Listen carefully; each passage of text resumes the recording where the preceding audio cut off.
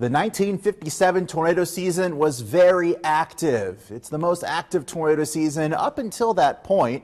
856 tornadoes, which by 1957 standards, detecting all of those, certainly a feat in of itself. Likely a lot more touchdown that we just haven't actually been confirmed, because maybe they were weaker tornadoes in more rural areas. Here's where one of the tornadoes was, and it went right through Milford, Nebraska, just south of Seward, about an hour to an hour and a half southwest of Omaha. This tornado moved through the southeastern part of Milford, went right through a couple of these neighborhoods, right through Southeast Community College, which sits right on the southeast side of Milford. This is some video from KMTV itself back in 1957, looking at some of that damage that occurred in Milford. This tornado did skip its path after leaving Milford, went just north of Lincoln, damaged a couple of barns in Ashland, and also a couple of barns south of Papillion.